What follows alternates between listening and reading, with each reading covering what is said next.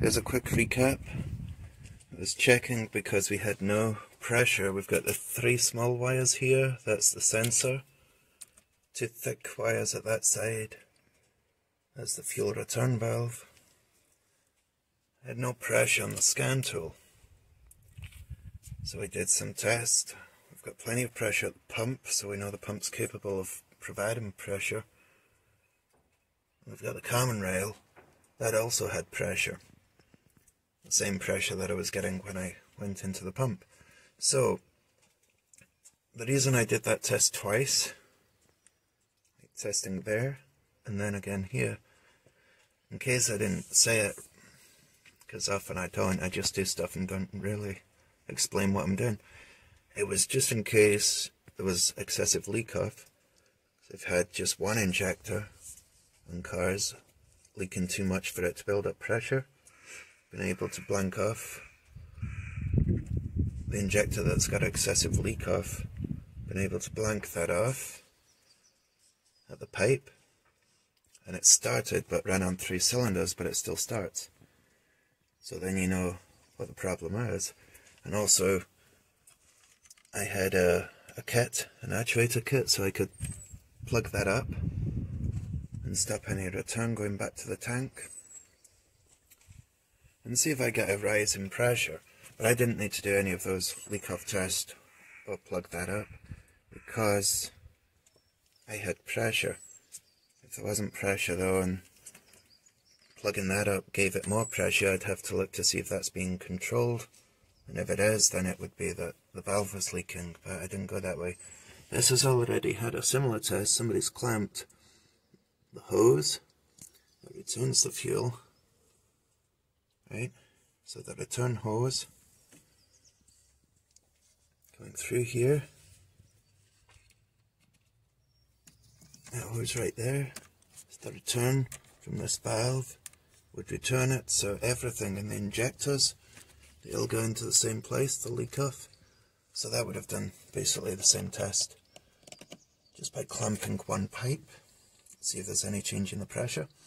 But what I did notice was we did have pressure with a voltmeter here. It's just the scan tool wasn't updating it and showing it to be 0 pressure the whole time.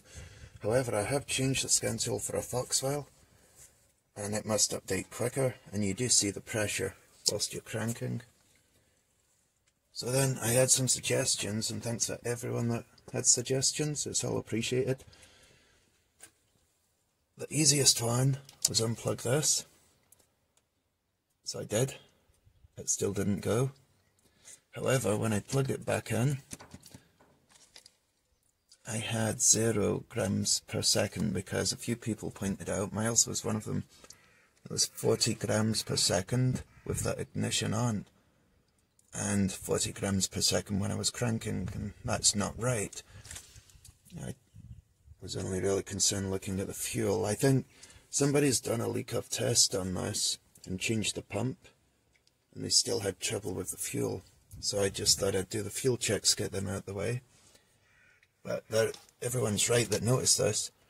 That is too much pressure. That is too much grams per second because it's not even cranking, or if it is cranking, it's still way too high. It'd be too high for idle. So I checked the wires, and I do have power, ground, I got an air temperature, and I have the airflow on the very last one at this end. And I checked that out in a pretty similar way to checking this one. So the difference is, instead of having an analog signal, it's a frequency. And the frequency I'm getting with the ignition on, if I remember right, it was 1.8 kilohertz, which I think is about right for this car. Different cars, different manufacturers may be different. But anyway, that's now showing when I crank it, it's somewhere between 3 and I think it went up to 10 grams per second whilst cranking, and drops back down to 0. And it's only done that since I've disconnected it and plugged it back in.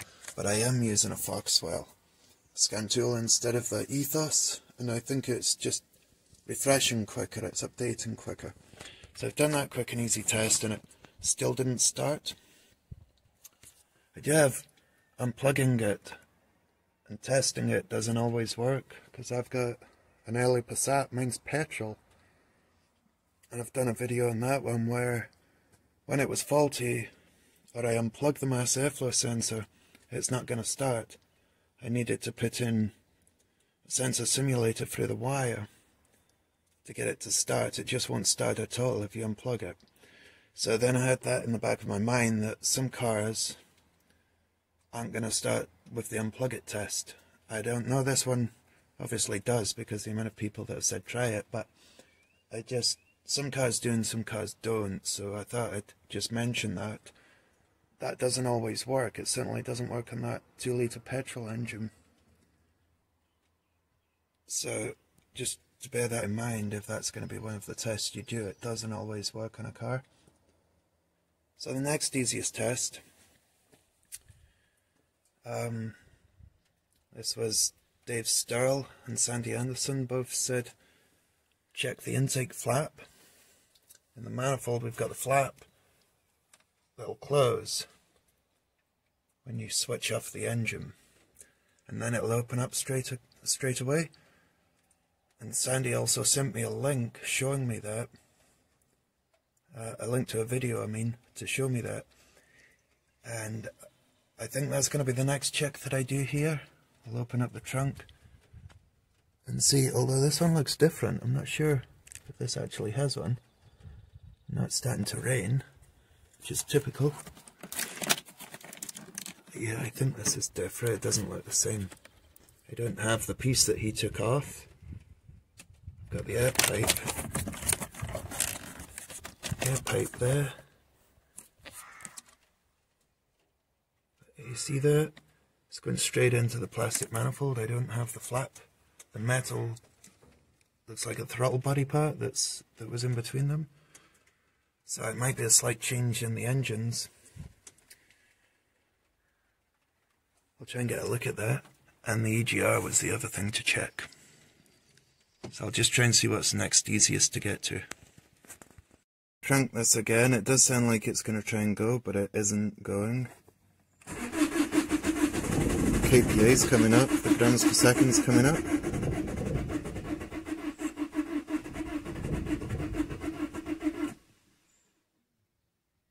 Which is quite good now. So I've got a believable fuel rail pressure. The grams per second's coming up, it's just not staying there.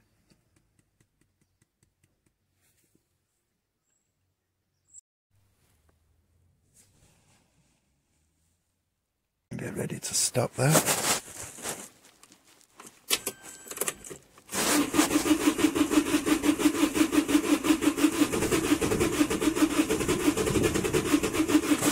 It almost wants to start. But here we've got one compression, another compression, another one. It's like it's firing every 2. I need to make that more. I need to go back to 100.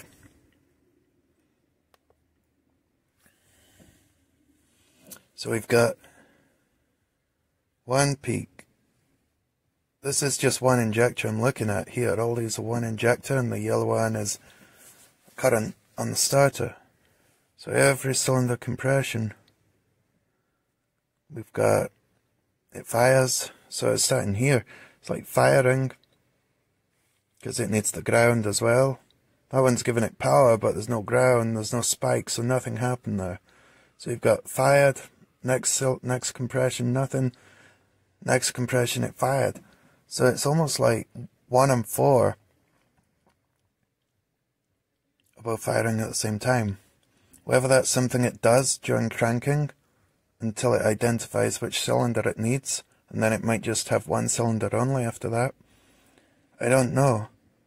But it looks like the timing for the injector and the fact that it's right about TDC where you would want it to be.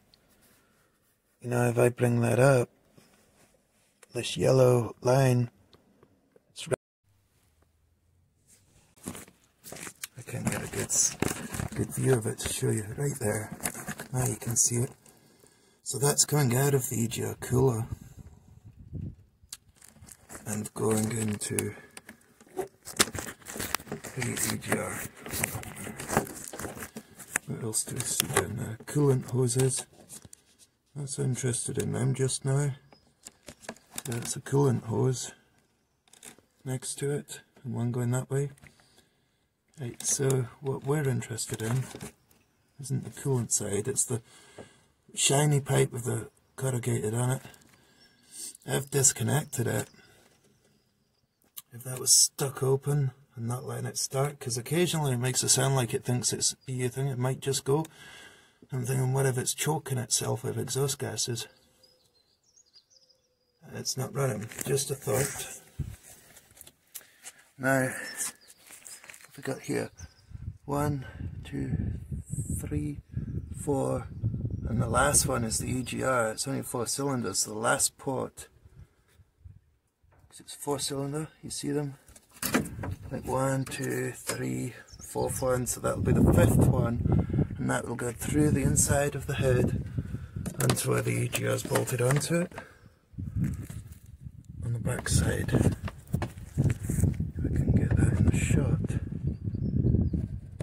There's the light shining on it now, the EGR. So that's the inlet, and it comes out of the EGR. Snakes its way around after the cooler and comes into the intake right here. So I'm going to plug that up with a plug. Okay, ignition's on. It's raining, so I'll try and make this quick. I'm just doing a quick check. That's why I'm going for the easy checks. I'm going to crank it, but look at the plume of smoke coming out of that EGR pipe. This is cranking with the car not starting.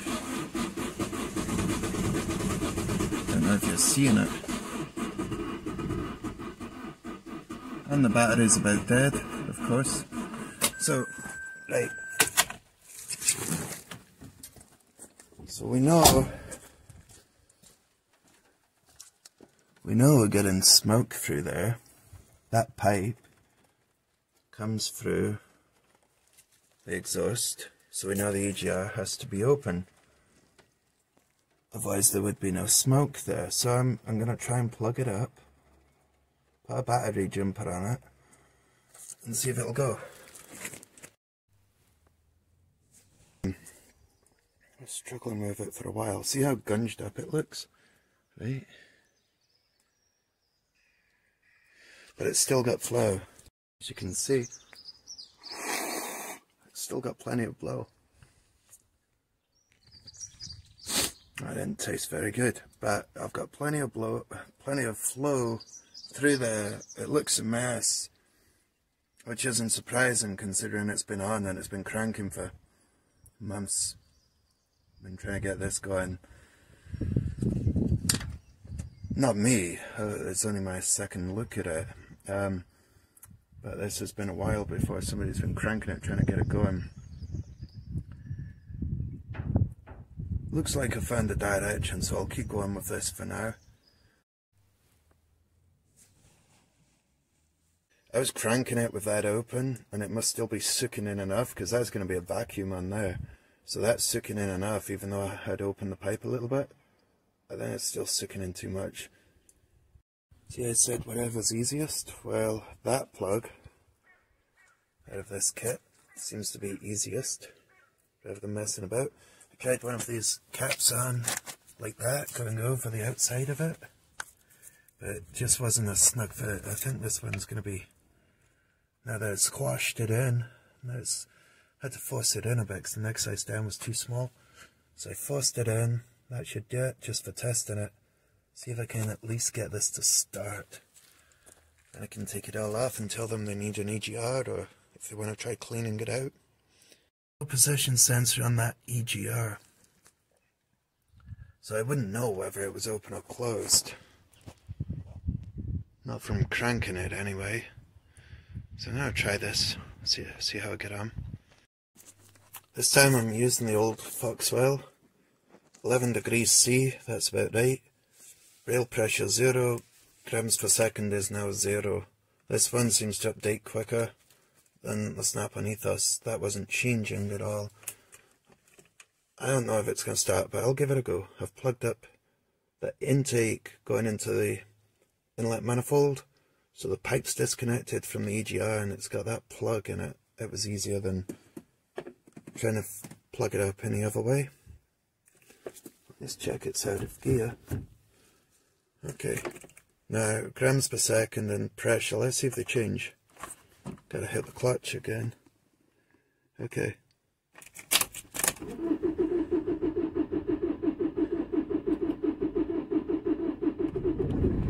And it started.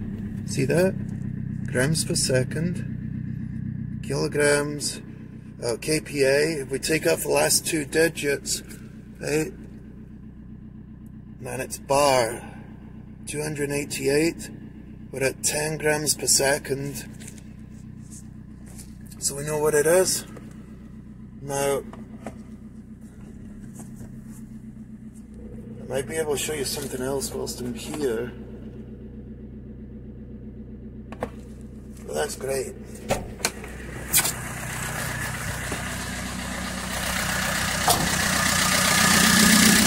Running. You can see all the smoke coming out of there. All that smoke's coming out of there because, like I say, it's the exhaust manifold. And the fifth one at the end goes right through internally in the cylinder head to the EGR valve.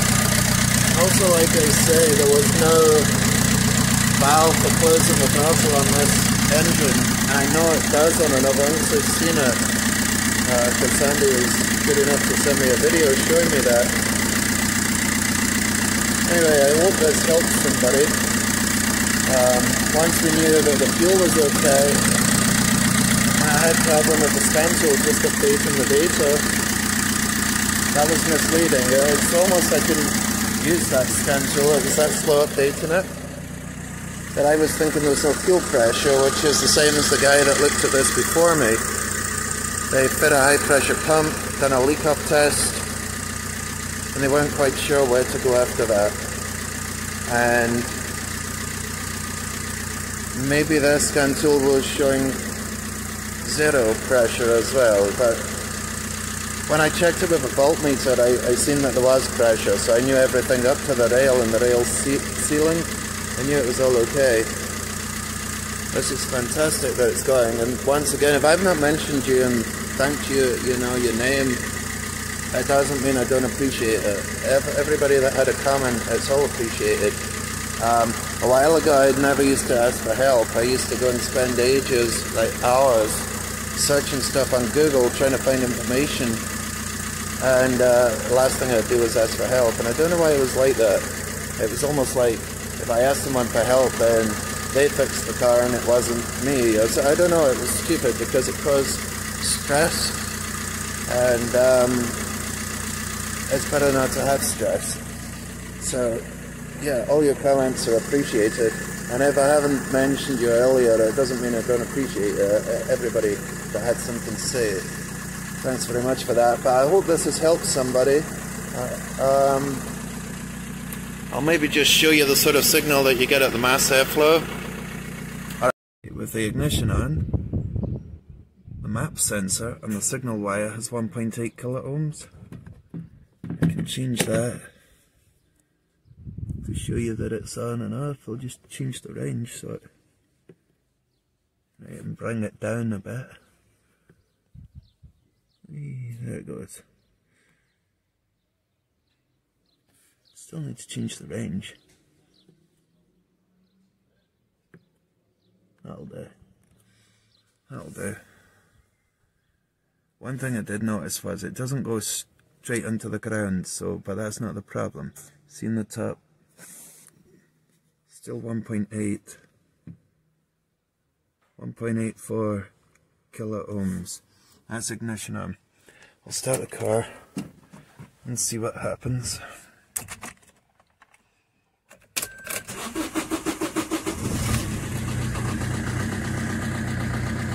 See, that's changed to 2.4 kiloohms. Now remember, I've got the EGR plugged up, so it's not going to be typical for a working one. This is just to show you that it changes. I'm going to pick up the engine speed.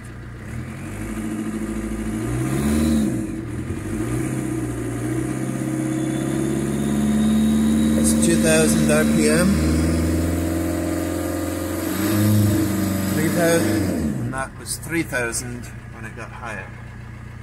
Okay, so that's one way of knowing your hertz, and you can look at the graph and you see it. It's very hard to tell looking at the graph what's going on, especially today, because you can't see it. Just revving it up, it goes closer together and spreads out when it's at a slower tick over.